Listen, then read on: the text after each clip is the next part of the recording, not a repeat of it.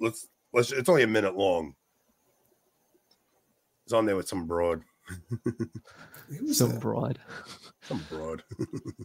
Bishop Broad. In the case of the president, do you get a sense that his regular attendance and adherence? Wait, is that a guy? Resonate. Wait. I think it is a guy. The one, is that a guy? I have no idea. Transgender day of visibility. Who knows? Regular attendance and adherence to the faith resonates. Does it just me, or does it look like he purposefully has his pectoral cross hidden? That's interesting. That's a good point. Maybe not trying to show off his authority. I mean, it almost looks like it's tucked like under his left arm. It was like under his armpit. Like this is against the. All right, go back to the beginning so people can hear the question. Go back to the beginning so people can hear the question because the question's important. In the case of the president, do you get a sense that his regular attendance and adherence to the faith resonates with American Catholics? I would say that he's very sincere about his faith. But like a number of Catholics, he picks and chooses dimensions of the faith to highlight while ignoring or even contradicting other parts. There is a phrase that we have used in the past, a cafeteria Catholic.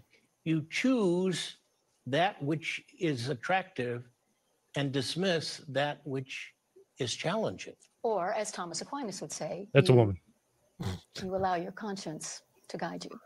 Right? Is there something on the menu he's not ordering? Traditional Thomas is having the I would say there are things, especially in terms of the life issues, there are things that he chooses to ignore, or he uses the current situation as a political pawn rather than saying, look, my church believes this.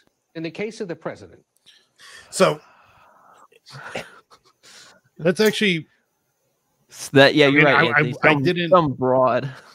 I didn't expect Gregory to like actually admit that.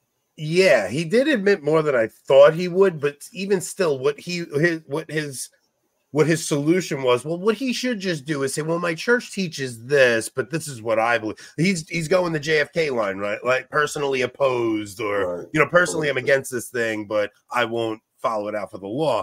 But dude, that's his bishop, and you're talking about a president who came out and on Easter Sunday said this is trans day of visibility thing. Like that was just a direct shot in the face of Christians. It's like, I don't care if he's acknowledging that one of the people he's ordinary of is contradicting the faith. Why does he not excommunicate him?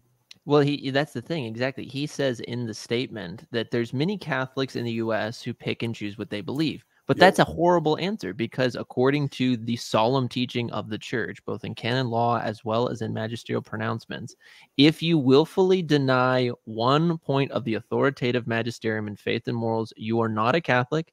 And by even the current Code of Canon Law, 1983, John Paul II, all heretics and schismatics and apostates are automatically excommunicated, right? This is people who are willful, of course, right? People willful, manifest heresy, etc. So he should have come out and very clearly said, yeah, look, Biden's not a Catholic, right? Most people in America who claim to be Catholic aren't Catholic, so maybe he resonates with them.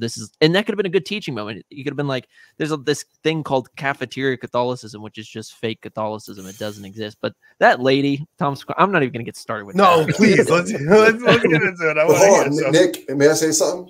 Go for it, bro. Think about this. He's probably going both ways, too, because you'll say most Catholics, because he'll go with the conservative and say, see, they don't believe what Pope Francis said about the death penalty, so they can pick and choose as well. He's throwing it on both sides so he can cover his tracks. Who's going both ways? Well, the woman next to him. This is a good point. You got to understand that Cardinal Gregory is himself a Cafeteria Catholic. All right. 100%. Well, and a lot of our bishops are, right? Like there was a group of bishops that came out and were urging Wilton Gregory to excommunicate Joe Biden. I mean, you had Mm-hmm. Strickland and you know, a whole bunch of them all got together, and even Mueller, Cardinal Mueller, who was just on with Tucker. I wish Tucker got Bishop Schneider instead. It's hard to understand Mueller. You like know, his accent. Yeah, it's pretty tricky. Schneider's to not understand. much better. Yeah. Plus Mueller, though, the thing is with Mueller, like, you know, it's really sad because like there's a lot of good he says, but then you read a lot of his books and you see like, you know, he kind of questions the reality of miracles in the New Testament, wondering whether or not they were just symbols and things like that. And Mueller? Like, this is he's a Benedict. Yeah, Mueller. He's a Benedict. Yeah, same as Benedict. And so you're just sitting there like, this is eerily similar to literally Pascendi Dominici Gregis by Pius X, explicitly talking about like modernism. One of its manifestations is the denial of miracles in the New Testament. Now, I'm not calling Cardinal Mueller a modernist. I'm just saying clearly if he's teaching this, maybe he's been influenced by it in some way. Influenced by it, yeah. And the problem is, like everybody has at this point. It's so crazy. Like all of our bishops have. To be fair, Mueller probably has Anthony's accent.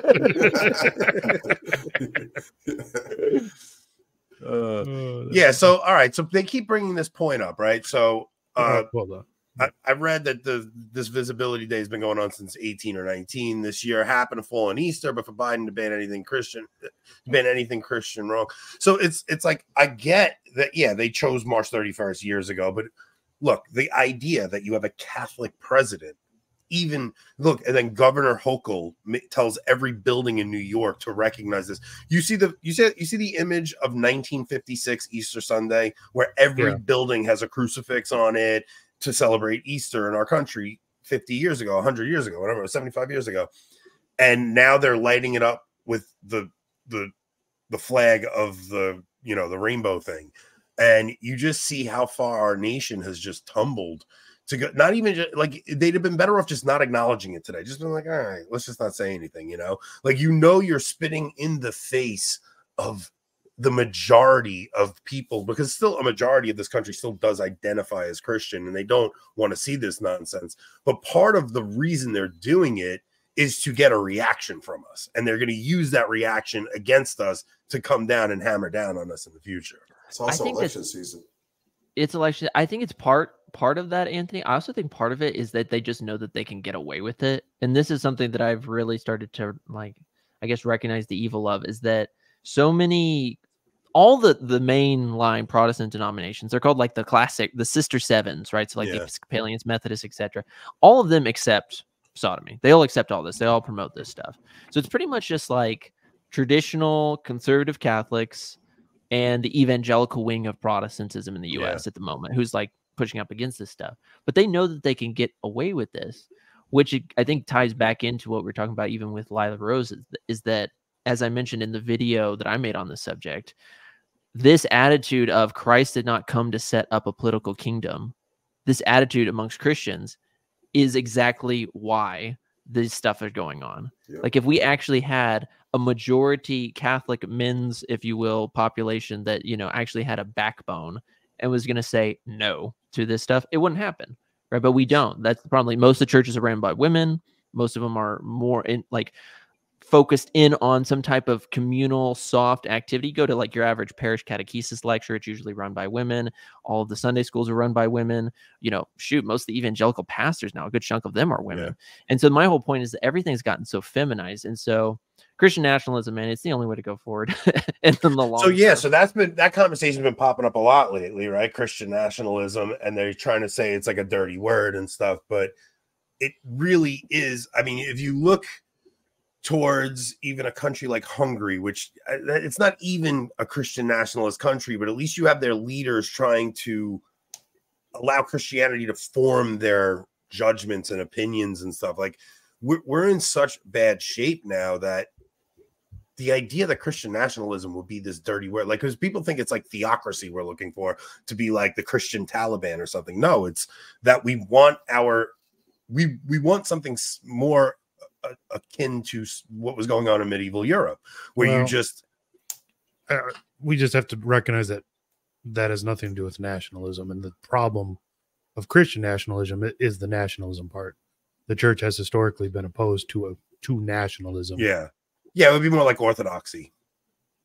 What? Like orthodoxy is a nationalist thing, right? So like the different Orthodox churches are very intertwined with their governments, and so the Russian Orthodox and the Greek Orthodox, like they're very, it's very nationalistic. Where the church is supposed to be universal, and it's not supposed to be very nationalistic within a thing. But regardless, it's a pretty dire situation.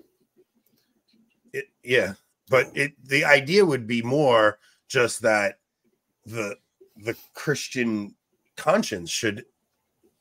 It should shape everything we do. Integralism is really what we're looking for. It's just that Christ's teaching and his laws would be instilled and respected in public social policy. That's just what it is. And so it's just like, I mean, recognition of Christ the King. Yeah, exactly. It's like, okay, yeah, everyone agrees that you shouldn't go out and murder an adult. I use that key phrase adult, right? Because we seem to debate if you're not born. So we all agree on that. But see, this is the thing. If you don't believe in God, if you don't believe that there is an objective truth, then why would you say that? You can say, well, tranquility and human flourishing, et cetera, but there's not an objective real root that you can point back to.